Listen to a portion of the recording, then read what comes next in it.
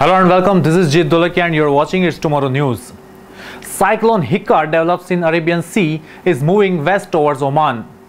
A depression off the Gujarat coast in India has deepened into a cyclonic storm named Hikka early on Monday morning.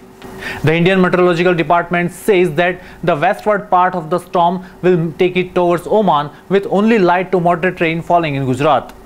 Late on Sunday, the National Weather Bureau said that satellite imagery and observation had detected a depression in the sea located 150 km southwest of Verawal.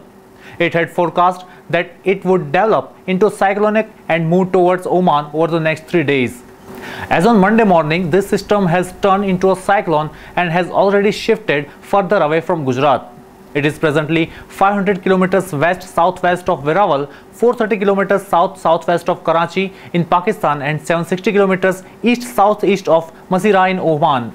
The cyclone is moving at a speed of about 17 km an hour and is expected to make landfall in Oman on Wednesday early in the morning.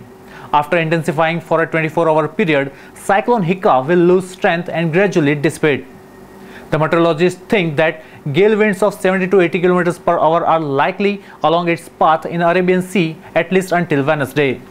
The Indian Meteorological Department meanwhile has predicted 40 to 50 km per hour winds gusting to 60 km per hour along and off the Gujarat coast during the next 24 hours. Light to moderate rainfall is expected in Saurashtra and Kutch.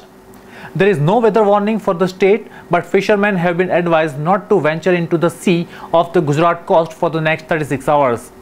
On Sunday, Gandhinagar received 42 mm rain between 8:30 am and 5:30 pm local time, while Vadodara got about 10 mm. Other places got slight or normal rainfall. That's all for now. For more news updates, stay tuned with us. It's Tomorrow News, Jit Dolakia. For more weather updates like this, please subscribe to our channel.